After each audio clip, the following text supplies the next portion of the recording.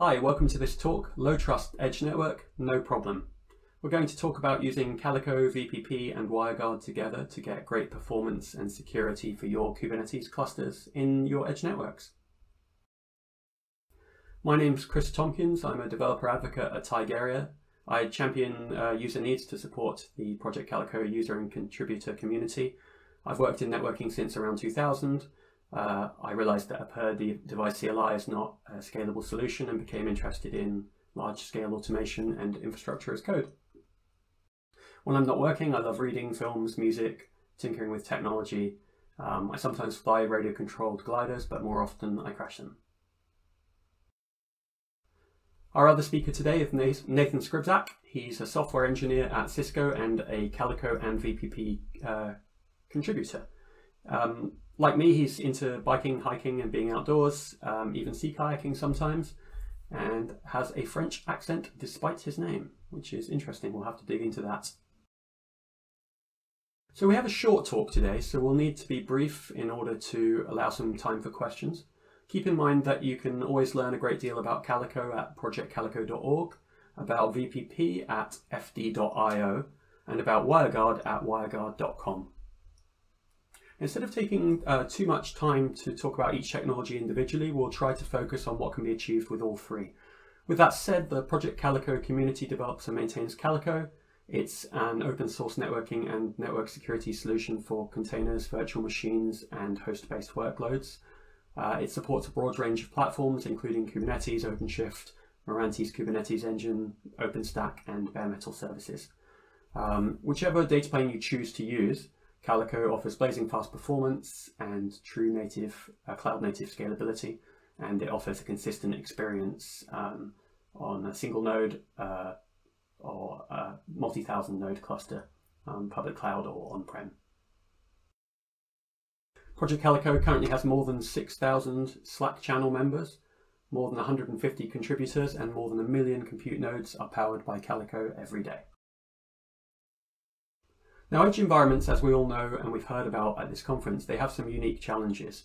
One that we're very interested in today is physical security, because protecting the servers themselves is tricky enough. Consider that you might have fire equipment testing in the server room, and that might be outside of the control of your normal security infrastructure. But protecting the wires between them can be even trickier. Consider that if you have a copper cable run between rooms in a building that you don't control, inserting a simple network hub on that wire, which would allow traffic interception, is a 3-minute job. Cutting the cable, crimping the cable, and inserting the switch. If you had a 3-minute blip on your network, it could be that, especially with Kubernetes failing over your workloads, it could be that your support team don't even investigate that and never detect the intrusion. So we need to protect the traffic on the wire, now, as well as on the node. Now, Calico offers granular access controls built in, so protecting the workloads on the nodes and the host protection itself of the Calico Kubernetes nodes. We can use Calico's built-in rich network and security policy model, and we can use the full Kubernetes network policy support that Calico implements. It works with the original reference implementation of Kubernetes network policy, but also extends it. And it has optimized performance it's built to go faster with lower CPU consumption and help you get the best possible performance from your investments. And that can be especially useful in edge clusters. Adding on the VPP data plane gives you exceptional WireGuard performance, which helps to encrypt and protect data on the wire without a large performance penalty, as well as quite a few other advanced features that you'll hear about from Nathan in a moment. But I've jumped ahead. First, we need to talk about what a data plane actually is. So here we can see 3 edge compute nodes vertically on the diagram. Each one you can see has a control plane and a data plane component. The control plane is the component of the node which is responsible for figuring out what's going on in the network and establishing consensus of, for example, routing protocols. it's typically implemented on a general purpose CPU. So even if you have a network node that has ASIC functionality, the control plane is usually implemented on the general purpose CPU. The control plane manages complex device and network configuration and state. For example, you might be familiar with protocols such as BGP, OSPF, and ISIS. Those are implemented in the control plane because they are necessarily sophisticated code. The data plane is different. It's responsible for processing the transit traffic, moving around all those cat videos. So you might have cat videos, or you might have whatever content is relevant to your business, but that moves ideally only through the data plane, and the control plane doesn't touch that content. The reason for that is that the data plane is designed to move around user traffic as quickly as possible. It should be designed to be the simplest possible implementation of the required packet forwarding features. It implements a fast path for the traffic. So Calico offers multiple data planes, and it separates the control plane and data plane. By doing that, it achieves a lot of things. Now, one of those is you get, by keeping your data plane code minimal, you can audit it more easily, you can secure it more easily, you can bug fix it more easily. It also allows you to keep a targeted data plane feature set, so you're not running code that is more complex than it needs to be. It allows you to reuse the code in the control plane of the node, so that all that complex control plane code that you wrote can remain relevant and doesn't need to be adjusted. So it's good for auditing and so on there as well. It keeps you future-proofed, so you can adapt to changing future technologies, and it keeps your platform agile. With Calico, you can change data plane anytime you like. The data plane is the component of a networking device that transports user data. So with that in mind, Calico offers 3 data planes in GA today. They are Linux IP tables, which is a heavily battle-tested data plane. It's the original data plane we supported. It offers good performance and amazing compatibility and wide support. So for example, it doesn't have high kernel requirements on the nodes. We also offer a Windows host networking service data plane, which allows you to deploy Windows containers and secure them on any cloud computing provider or on premises. And we have a Linux eBPF data plane, which scales to higher throughput, uses less CPU per gigabit. It also reduces first packet latency to services and preserves external client source IP address all the way to the pod. It supports direct server return for better efficiency. But as well as those 3, we have the VPP data plane. Now we'll talk at the end of the talk about where exactly that is in terms of production readiness. But first of all, we'll talk about what features it actually offers and where that sits and how it helps to secure your edge workloads. Now, before we move on to talk about VPP, the other unique requirement for edge environments is that they're often heavily resource constrained. We all know that in the cloud, you can always just buy a bigger instance. And if that doesn't work, you can buy an even bigger instance until your product does work. You just have to hope no one complains about the cost. So obviously that's not possible in edge networks. It may be that you have a particular server set that you've been shipped out there, or other constraints, even heat, power, that prevent you from being able to spin up bigger machines. So you need to be very aware of your performance and cost, and the VPP data plane helps us to achieve that with Calico by being highly optimized for performance, and that's another way of saying low cost, because essentially high performance on a low spec is low cost. Multi-architecture, so x86 and ARM support, and it doesn't require huge pages support from the kernel, so that can be useful if your environment doesn't support it. So we've talked about why Calico and VPP together are a great solution for securing your data both in your edge cluster in flight and on the host and in the container. So I'll pass over to Nathan, who's going to tell us a lot more detail about VPP itself. Thanks, Chris. So first, a few words about VPP. It has been presented in many talks, so I won't spend too much time on it. In short, VPP is a user space network data plane which is highly optimized both for packet processing and at the API level as well. It relies on vectorization to provide a wide range of optimized L2 to L7 features, from NAT, tunnels to TCP and QUIC. It is also easily extensible through plugins, which is something we are leveraging a lot for the Calico integration. If you'd like to learn more, don't hesitate to go on fd.io. There are plenty of resources available out there. So how does it integrate as a Calico data plane? When you deploy Calico VPP on a Kubernetes cluster, you will get one VPP instance deployed as a daemon set on each node. It does the routing, of course, but it also implements Kubernetes-specific data plane features in VPP plugins, such as policies, service VIP load balancing, potentially outgoing traffic source netting, IP over XLAN tunnels, and so on. All this logic is done in dedicated plugins that are optimized for this use case. We wanted to make it as easy as possible for users to configure, thus a switch to flip, so you only need to pass an interface name that VPP will use as uplink and a driver for consuming it. We also configure in a friendly way for edge environments, where a source constraint might be challenging. So for instance, we use interrupt mode instead of poll mode, so that we don't waste CPU cycles. We leverage GSO and Gero to reduce the CPU load on the kernel, and in many cases, we support running without huge pages as well. So now, because VPP is a user space stack, there are several things that will be different between VPP and the other data planes. As you can see here, we insert VPP between the host and the network. On startup, VPP will grab the host network interface specified in the configuration. It consumes it with an appropriate driver, and it then restores the host connectivity by creating a turn interface in the host root network namespace. It will replicate the original uplink configuration on that interface, the addresses, the routes, so that things behave similarly from the host endpoint. Pods are connected just like the host, with a turn interface in each of the pods namespaces. The Calico control plane is running normally on the host, and it configures the data plane functions directly in VPP.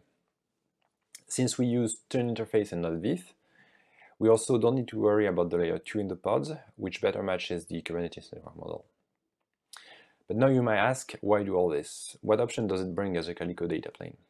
So to list a few things we're aiming at addressing, we are making exposing highly available services easier by using maglev as a load balancing algorithm for service IPs. We're also helping addressing specific user needs, like adding new networking features by leveraging the fact that VPP plugins are easy to customize, at least way easier to maintain and deploy than kernel modules. And we're also helping optimizing network intensive applications like VPN and proxies. And finally, the one that's, in my opinion, the most important for edge environment and deployments, we are enabling fast internal encryption. So as Chris mentioned, encrypting traffic is usually required at some level for compliance and security reasons. For example, you want to be SOC 2 or PCI DSS compliant, or just because your edge DC is on an untrusted network and you need connectivity to another remote DC and you have to go across the internet for that. Having infrastructure in that context provide the encryption has really nice properties because it guarantees it regardless of application evolutions, and also maintenance gets easier because if patches have to be applied or security parameters like key size have to be bumped, you only have to do it in one place. The main issue coming from this is performance, as the default Linux implementation usually makes it quite impractical to use in production. With Calico VPP, we expose optimized implementation, which allows this to work at line rate and with manageable CPU usage, thus enabling this to be used in production. So we expose multiple ciphers and modes to address the different requirements application might have. We expose WireGuard for compatibility with Linux and eBPF nodes. We expose IPsec for maximal CPU efficiency. And we also have an asynchronous IPsec mode to distribute crypto operations to multiple cores. So let's see how fast we can really go with this, and how it compares to other implementations. So our test setup looks like this: 2 Kubernetes nodes running on bare metal Skylex and connected with a 40G link. We have VPP running on each node, leveraging the available offloads, optimized interface drivers, and targeting the different software-accelerated crypto backends. And traffic is generated by iperf on a single flow.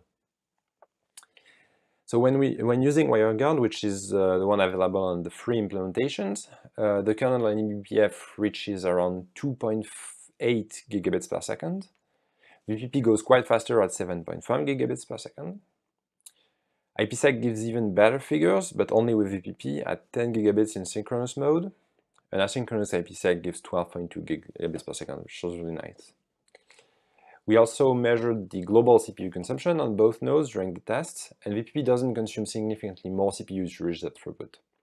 The only outlier is the CPU for IPsec in asynchronous mode, which we still run in poll mode due to a pending issue, but we're working on solving it. So this really allows enabling encryption across nodes and still keeping an acceptable throughput, even if you're running in a resource-constrained environment like Edge. But the question remains, can we do faster? And seeing we still have a few minutes left, you can guess I'll at least try to convince you that we can. So in the previous schema, we still have an extra hop through the kernel. So this is not predominantly about copies, which cost we often tend to overestimate, and here we are already leveraging optimized VirtIO in that sense. But it's rather about the cost of syscalls and actually going through the Linux network stack. So why do we have this hop? The way applications usually consume packets is via socket APIs. So it's quite standard, but you have to go through the kernel, a code path which wasn't designed for the performance levels of modern apps. That's why we came up with GSO actually as a network stack optimization. But here, as we have VPP running, it would be nice to be able to somewhat seamlessly bypass the network stack and do Alt4+ directly in VPP, and maybe also spare a few copies along the way. So we can do this by providing two consumption models. So if the application handles packets, it can leverage memory interfaces, the MEMIF, with either GoMemif, LeMemif, DPDK, or maybe even by running another VPP instance inside the pod directly. If the application terminates L4+ protocols, it can leverage VPP's host stack with the libvcl, the VPP comms library. All this is exposed with simple pod annotations, and if you want to know more on how to use this, there is actually an upcoming talk at KubeCon by Chris and Alois going into deeper detail on that matter. So using this enables full user space networking, zero copy from the app to VPP, while still being able to run regular services like DNS through the socket API, because you might not want to run DNS over VCL. So let's say we want to redo the previous test with Hyperth, but without the socket APIs. So we'll have to go through the VCL, and the setup now looks like this. Actually, we switched to Hyperth 3 due to implementation constraints, but the results are really similar. We kept one flow, we kept the same testbed, and disabled encryption. We replaced it by IP-IP as a node-to-node transport, as it is quite standard option for Calico clusters. And the results we get are like this. So with Calico VPP, with Calico Linux, plain Linux, we reached 13.5 gigabits on a single flow. If we switch to Calico VPP, it bumps up to 14.5 gigabits per second. And if we switch to the VCL, performance actually climbs up to 20.6 gigabits per second, which is really nice. CPU usage is rather stable. It actually comes down with the VCL, as here VPP is in poll mode, so we don't see work, and we are moving the TCP work from Linux to VPP. But now you may say TCP is great, but it's not ciphered, and we are talking about encryption, and you're right. But the VCL does provide a TLS implementation. So if we go for using an Hyperth 3-like TLS client and server, we can run a similar test, but over TLS. And if we do this, we reach up to 9.8 gigabits of TLS node-to-node over IP-IP in a Calico VPP-enabled cluster. So even if you're running in an unencrypted cluster, you can still use the encryption speedup provided by VPP. As a note, this VPP host stack integration is still work in progress, reason why we still use the poll mode here. So we still need to stabilize the implementation and support interrupt mode, but it should be ready really soon. Finally, if your application is packet-oriented, you might want to use a MEMIF exposed by VPP. In this case, our test setup will look like this. So we are using encryption again, IPsec in this case. We use T-Rex as a traffic generator, test PMD as a reflector, and we measure the number of packets coming back to T-Rex, so doing the U-turn. So this test is a bit different than the previous ones. We still use a single 5-tuple, but the traffic here is full duplex, where Hyperth was mostly sending from client to server. So if we send 1500 bytes UDP packets with this, we receive about 5.9 gigabits of traffic reflected by TSPMD. So that means we are able to receive, decrypt, process, re-encrypt and forward 6G of traffic on a single node with a single VPP worker. So that means 12 Gs of aggregated UDP throughput over IPsec. So with all this, we can start targeting applications working at line rate over encrypted links, even in edge cluster where efficient and secure processing is most needed. So just a small word on the status of this work. The Calico VPP integration with IPsec and WireGuard support are already available in tech preview. VCL and MEMF support are still under development, but should be available really soon. So that's it on my side, and I'll let Chris give a few words of conclusion. Thanks. Thanks, Nathan. So VPP is a great match for edge use cases. In summary, this is a new VPP-based user space data plane option for Calico. It complements Calico's workload protection with incredible WireGuard performance to protect data in flight in edge environments. It lets you stay ahead of the curve by offering advanced support for experimental features, and it has low resource requirements, ideal for resource-constrained edge environments. That's nearly it for this presentation. We have a number of new exciting features on the horizon, including maglev load balancing, packet-oriented interfaces, and hopefully soon general availability in Calico. Currently the project is expected to move from tech preview to beta status in version 3.21 or 3.22. So if you'd like to stay up to date on this project, don't hesitate to join the VPP channel in the Calico user Slack. We publish our releases there.